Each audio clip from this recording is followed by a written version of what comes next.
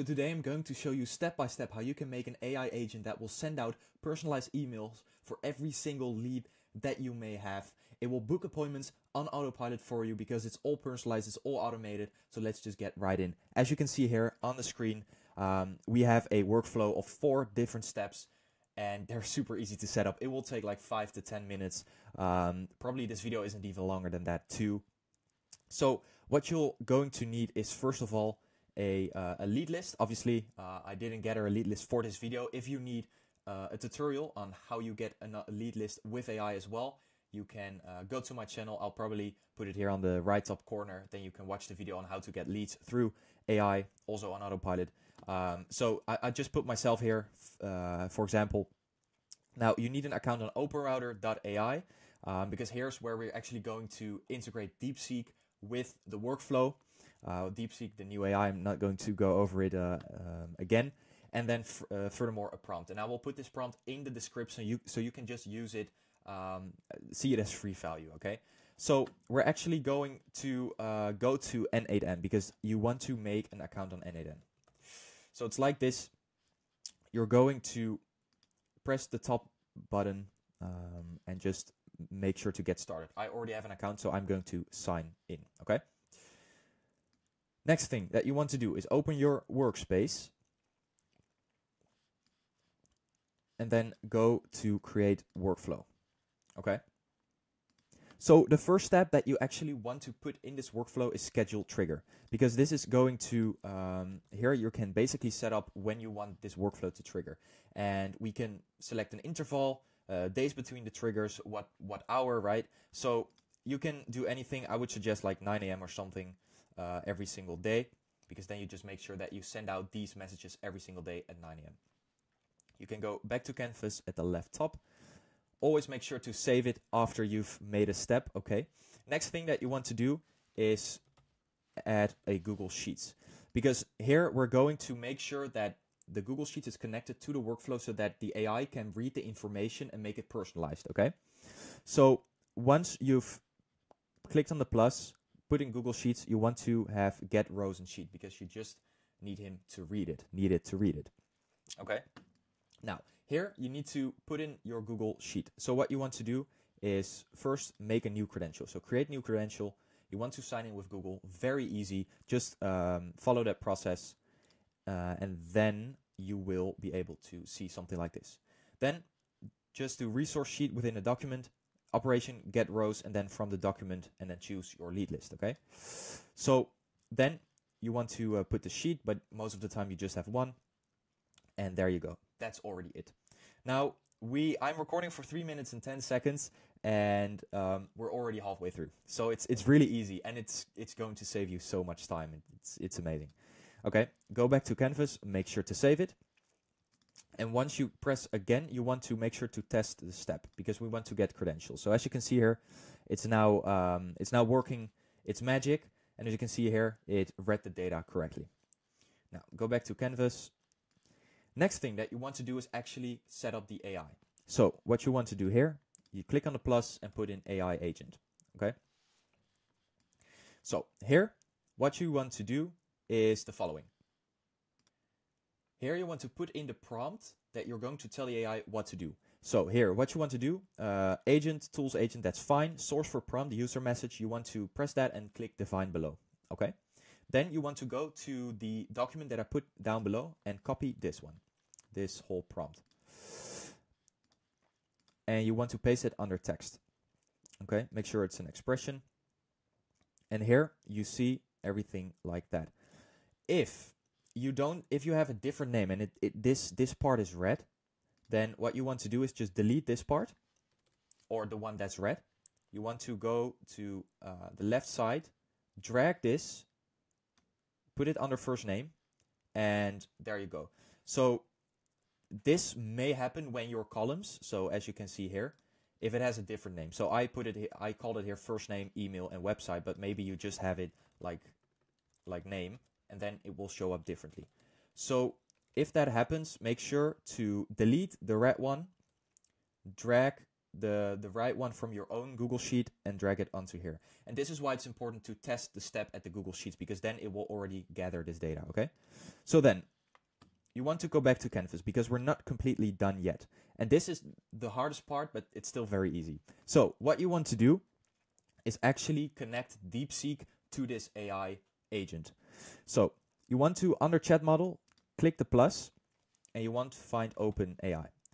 And I know this might sound strange because I'm using OpenAI here and not Deepseek, but hear me out. So it actually says OpenAI, but we're still going to use Deepseek. So this is why you need OpenRouter AI. Just go to this site, make an account, and follow the steps like I will. So you want to go back to N8N and you want to press on OpenAI account 2. And you want to make a new credential, okay? And it's going to ask you for an API key and a base URL. So you want to go back to OpenRouter. You go to the right top and press keys. Here you're going to make an API key. Create key, just call it a N8N outreach, for example, and press create. It will give you a code, which I'm not going to show you here because it's a private code, a private key, but you're going to copy that code and paste it into N8N. Okay, so I just got the code. So you go back to N8N and you put the API key right here. Okay, next thing that you want to do is the following. You want to go back to OpenRouter and copy this URL on the top. Then go back to N8N, sorry, and you want to change the base URL to this. And you need to change a couple things in the URL. So first, you want to replace settings for API and keys for V1. And there you go. That's basically it. It's really simple. Okay, so you press save. You can also call this a Deepseek, by the way, because then you can differentiate them. Okay, very good. And then you want to go back, go to Deepseek, and here you want to go to model. And you want to press expression, because now we're going to actually select the Deepseek model.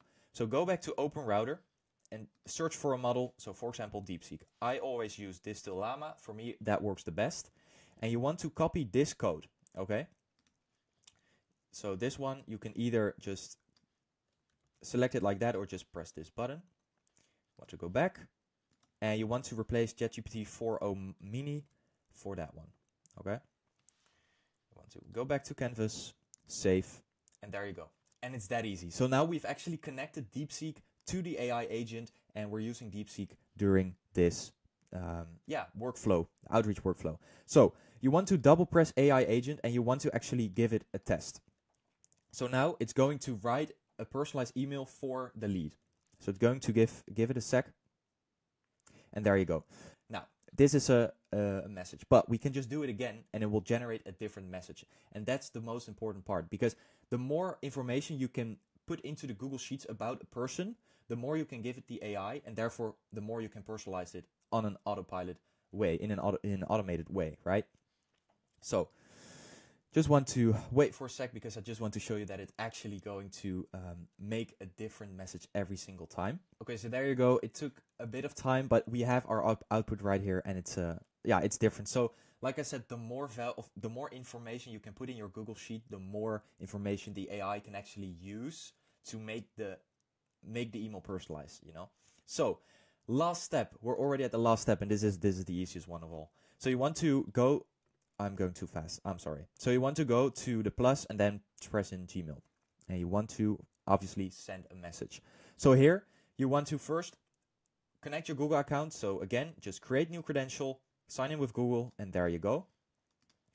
Then what you want to do is resource message, operation send, and then here is where the fun part begins. So you want to, you want to map that to the row in Google Sheets. So under input, and this is why you need to test every step, because then you can get the credentials for it basically.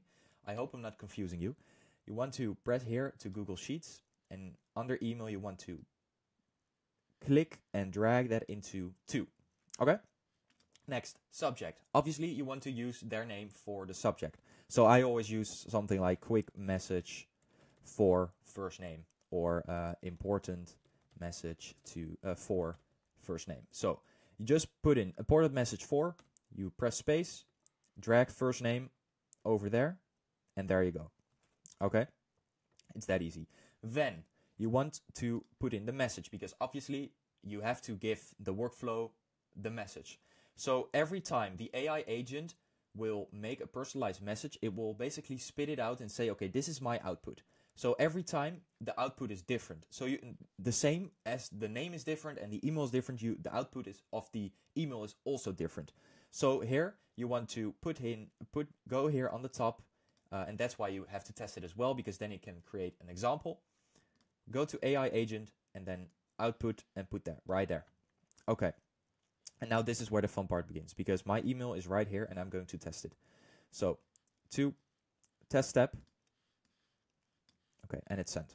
And as you can see here, it's all automated, it's all personalized, and that way you make sure with this workflow, obviously make sure to save, that it will send every single day to a specific people in a Google Sheet.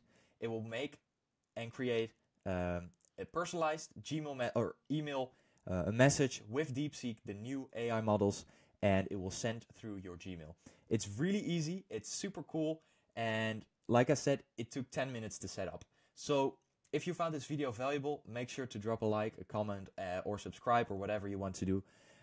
If you have any other questions, please let it know in the comments, or suggestions for other videos, let me know as well. If you need to know how to scrape leads from the internet with AI as well, make sure to watch the video, which is in the description as well. And finally, I will put this prompt, so you can just copy and paste mine in the description as well. Make sure to just change the name and change your values here from the names of the columns. And that's basically it. So I want to thank you for watching, and we'll speak very, very soon.